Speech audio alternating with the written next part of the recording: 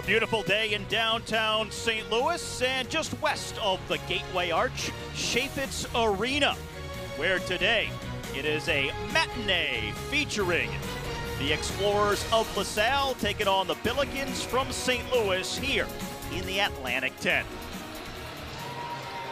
The Billikens, coached by Travis Ford in his 7th year after 8 years as the head coach at Oklahoma State. Also a native of Madisonville, Kentucky, which is just about 200 miles southeast of here in St. Louis. While on the other side, a Philly legend through and through, Fran Dunphy. He's coached at Penn, Temple. He's in the LaSalle Hall of Fame and now in his first year coaching at his alma mater.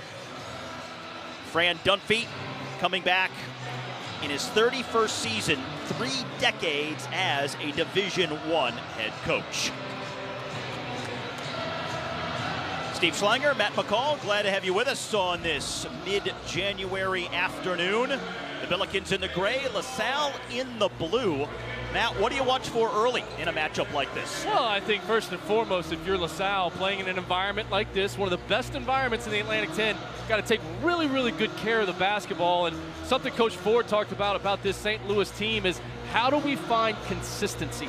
How do we find consistency on both ends of the floor? They've found that consistency here as of late, winning 4 games in a row in 5 out of 6. They're going to need that consistency versus talented backcourt from LaSalle.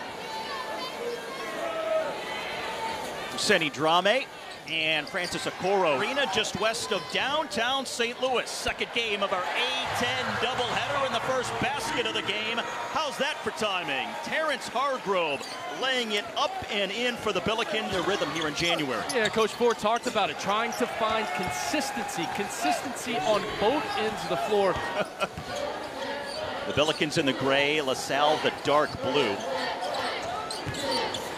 Two schools trending in different directions as Hargrove sizes up a 3, and the first triple of the game falls for the junior who led East St. Louis to their first ever state title not too long ago. Lost the handle for a moment. Now Drame answers with the first 3 for the Explorers. Husseini Drame playing on this LaSalle squad with his twin brother, Sincere Parker, taking it the length of the floor. It's so good early in this game. Yuri Collins with daylight. But Gill again on the recovery with the block. Now Deshaun Shepard in the game for the first time, and how's that for an introduction? And you can see Coach Dunphy is awarding Antoine Gill for his effort. Salle. Drame, one of the twins, missing everything, didn't hit the rim. Shot clock almost expired, but Khalil Brantley, their leading scorer, saves the day. Bright spot in that first half, Steve, for St. Louis. Had 7 points and 14 rebounds, 9 of them offensive. And Khalil Brantley showing the quickness in his first step. The sophomore from Brooklyn, and a quick timeout by St. Louis, less than 2 minutes into this second half. Well, you can see here, too, Brantley's so good when you put him in the ball screen. He can probe, he gets down the lane, he finishes with his offhand. Big-time finish. Drame, leading rebounder on this team, leader in block shots, but coming off a career-high 24 points and 13 rebounds in the loss last Monday.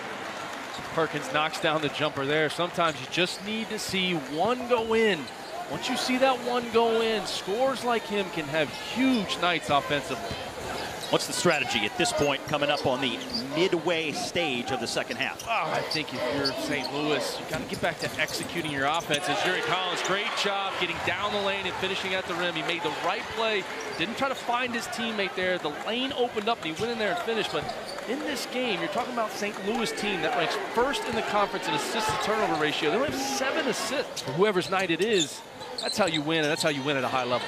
Yeah, Jimerson here, who scores, had a career high in assists the other night when he wasn't scoring, but was still helping the team to the win on the road. 18-point win. The Billikens have won 5 in a row, and they are off to their best conference start in the Travis Ford era. 6-1 through the first 7 in the Atlantic 10. Led by a career point win, the Billikens have won 5 in a row, and they are off to their best conference start in the Travis Ford era. 6 6-1 through the first 7 in the Atlantic 10. Led by a career high from the sophomore Sincere Parker. He scores 20. The Billikens wind up putting 5 in double figures at the end. And they win it by a final score of 84-71.